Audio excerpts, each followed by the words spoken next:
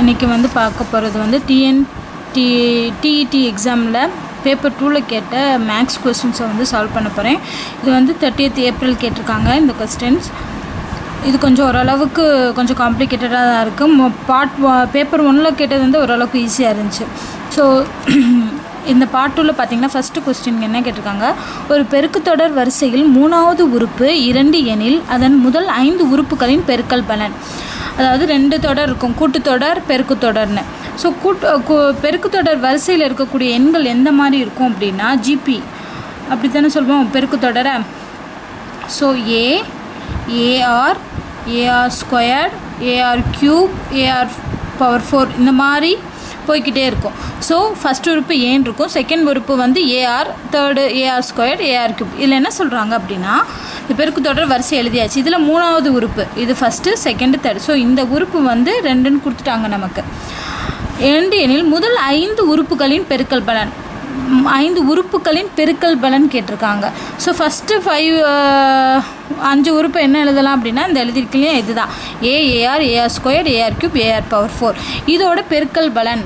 அப்போ இந்த உறுப்பெல்லாம் பெருக்கணும் அப்படின்னா என்ன ஆன்சர் வரும் அப்படின்னு கேட்டிருக்காங்க. இப்போ பாருங்கள், இது எல்லாத்தையும் பெருக்குவோம். பார்த்தீங்கன்னா ஏ வந்து 1 2 3 4 5 இருக்குது. அப்போ என்ன பண்ணலாம், ஏ பவர் 5ன்னு எழுதலாமா நான்.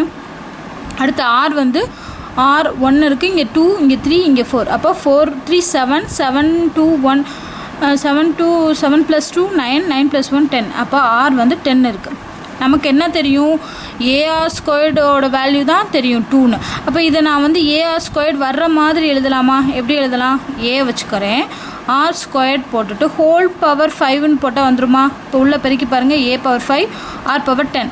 ஸோ ஏஆர் ஸ்கொயர்ட் என்ன இருக்குது 2, அப்போ 2 பவர் 5 இதுதான் என்னோட ஆன்சர். அப்போ 2 பவர் 5 கொடுத்துருக்காங்க. ஸோ அதை டிக் பண்ணுங்கள், அவ்வளோதான்.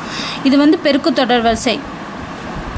சரி, நெக்ஸ்ட் கொஸ்டின் பார்த்தீங்கன்னா 11 cm, 12 cm, 13 cm and so on 24 cm ஆகியனவற்றை முறையே பக்க அளவுகளாக கொண்ட 14 சதுரங்களின் மொத்த பரப்பளவு.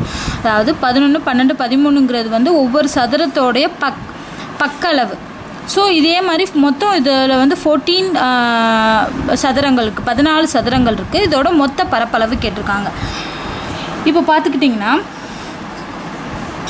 பரப்பளவு சதுரத்தோட பரப்பளவு என்ன, சதுரத்தின் பரப்பளவுக்கு ஃபார்முலா என்னென்னா ஏ ஸ்கொயர், அதாவது பக்கம் இன்ட்டு பக்கம், அதான் ஏ ஸ்கொயர். நமக்கு என்ன கொடுத்துருக்காங்க, இங்கே பக்கம் கொடுத்துருக்காங்க.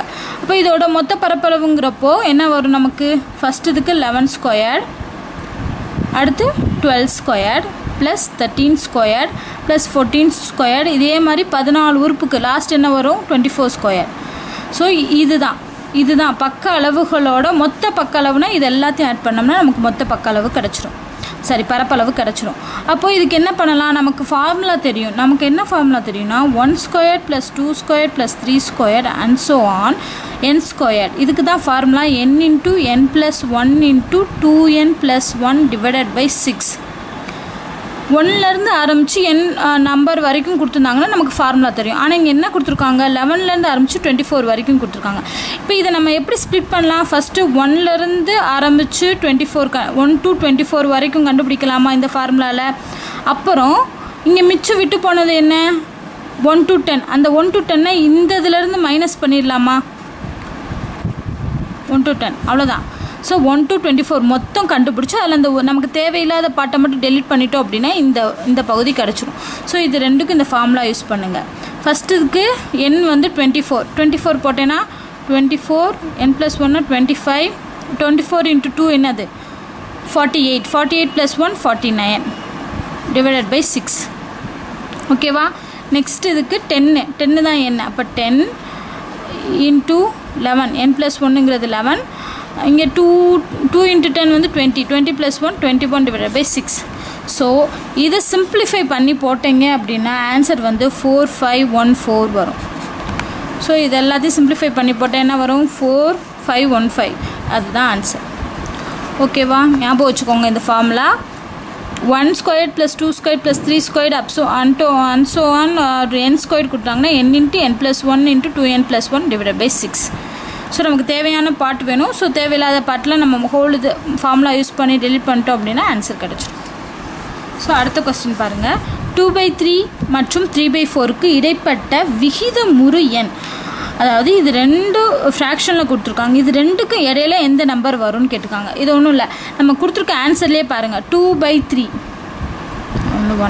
2/3ன்னா என்ன வரும்?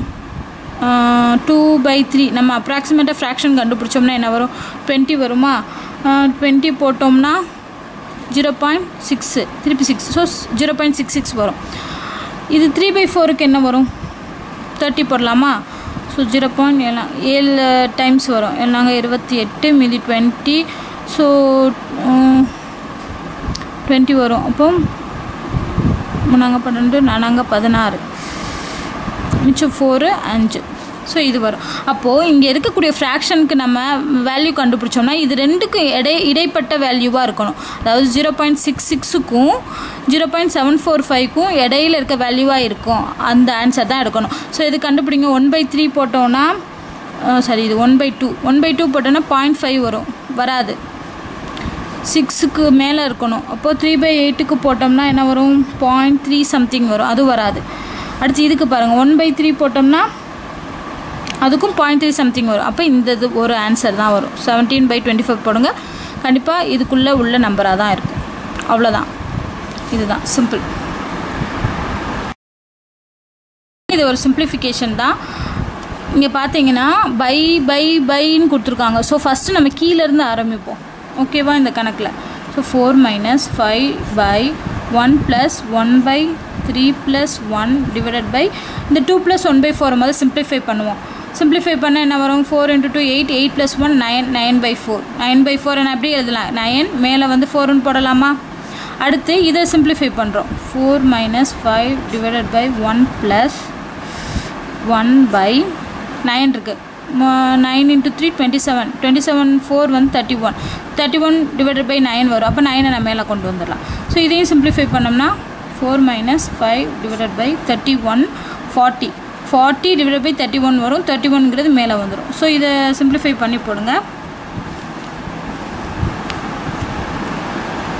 இது சிம்பிளிஃபை பண்ணோன்னா 1 5 8, ஸோ 30. இது சிம்பிளிஃபை பண்ணி போட்டோம்னா 4 - 31 டிவைடட் பை 8.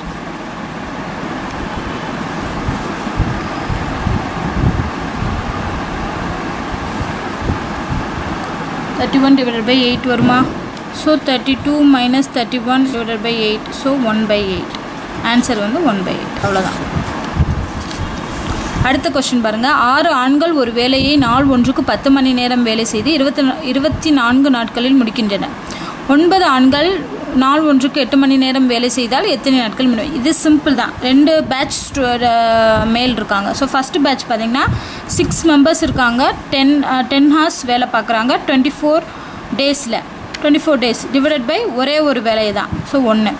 அதே வேலையை தான் இவங்களும் பார்க்குறாங்க. அப்போ அதே வேலை 9 மெம்பர்ஸ் 8 ஹார்ஸ் வேலை பார்க்குறாங்க. எவ்வளோ டேஸ்? So X. அவ்வளோதான். இதை சிம்பிளிஃபை பண்ணி போட்டோம்னா ஆன்சர் வந்துடும். ஸோ 2 டைம்ஸ், இது 3 டைம்ஸ் வரும்.